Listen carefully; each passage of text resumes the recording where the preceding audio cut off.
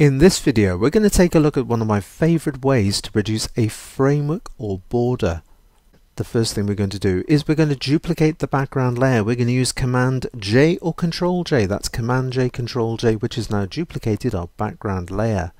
Coming over to the toolbox, make sure you've got the default colors. If you've got any other colors, press D on the keyboard. Pressing D on the keyboard will restore those default colors, black as a foreground, white as the background. Now white as a background is going to be very important, and I'll come back to this in just a moment.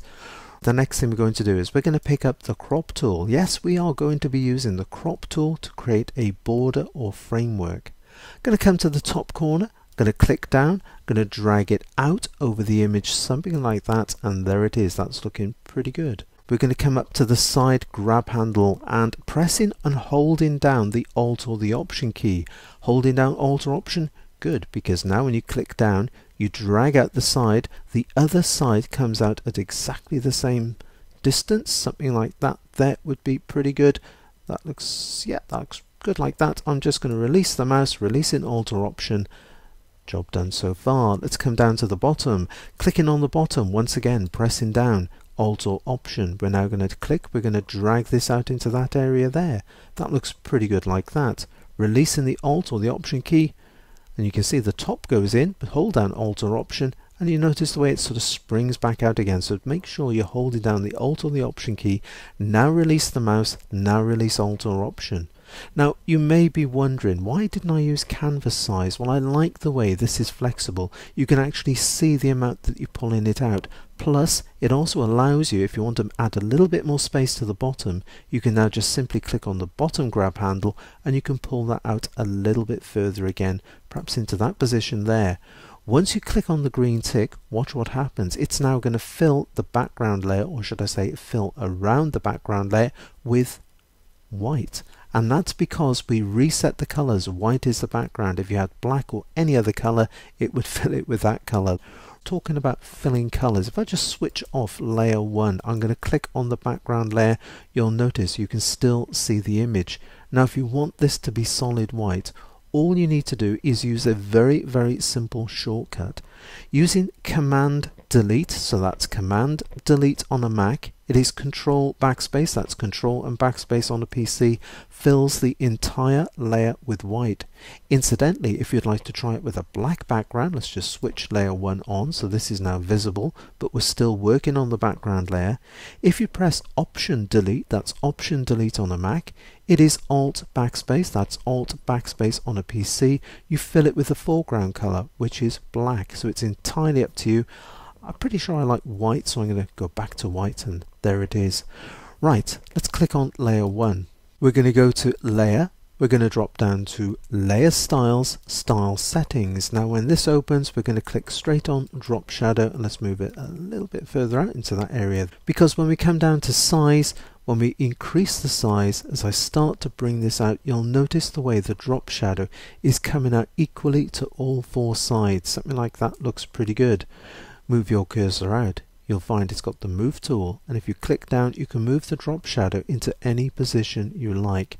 I quite liked it the way it was, so I'm going to bring it back so it's equal to all 4 sides, moving it slightly to the left there.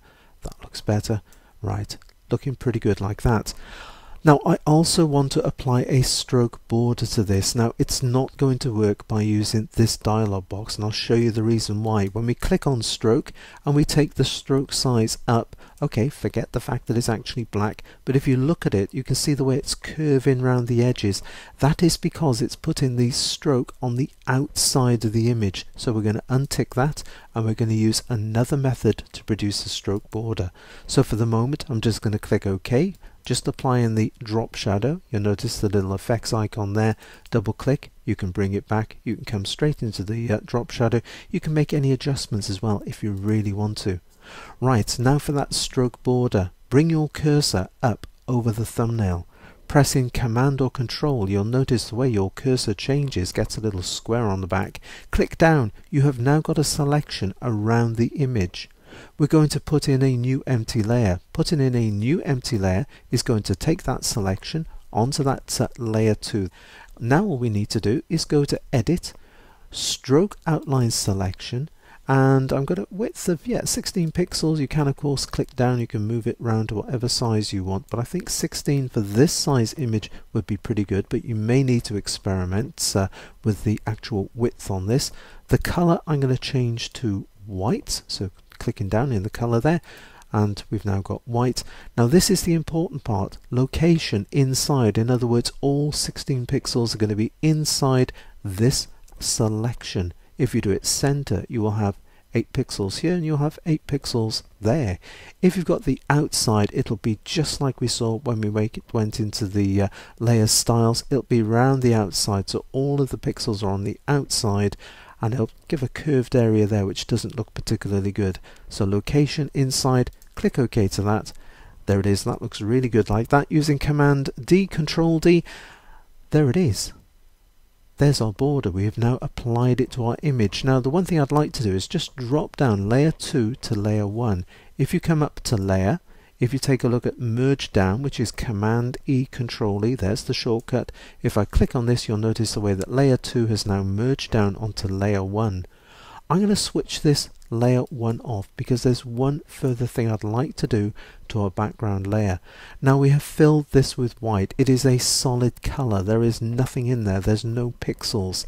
So to give it just a little bit of definition, we're going to go to Filter, Noise. We're going to go to Add Noise, and let's just take this up into that area there so we can actually see noise. Let's switch off monochromatic, and there it is with a nice bit of color, as we can see in our little preview window. Now the first thing we're going to do is you can either have Gaussian or you can have uniform. I'm going to go for uniform. We're going to go for monochromatic, and I'm going to drop this right the way down. We're going to be using very low numbers. Now, previews tick so you can actually see it live on the screen as well. I'm going to take it down even further into that area there. And if I just switch this on and off, you'll see there it is without any of the noise in it. If I switch it on, you'll notice we now get a little bit of mottling. That looks better like that. Click OK. Switching this back on, it just helps it look more natural. It makes it look as if it is actually on a card background, on a matte background, for want of a better word. So there it is. Let's click back on layer 1 using that shortcut. Remember it? Yes, it is Command E or Control E. That merges it down. There is our finished image. I'm going to right click. We're going to place it onto a black background. I'm going to press Tab on the keyboard, which removes the panels. There is our finished image. It's just a great way. It's one of my favorite ways of actually producing a framework or border. Incidentally, one thing you might like to do is by increasing the depth on the bottom, you may like to put titles, names or whatever on that bottom area there. I've just given it this sort of look, but you can do whatever you want. It is extremely flexible to use. So there it is. There's our finished framework. Hope you've enjoyed the video, but until the next time, it is happy imaging and take care.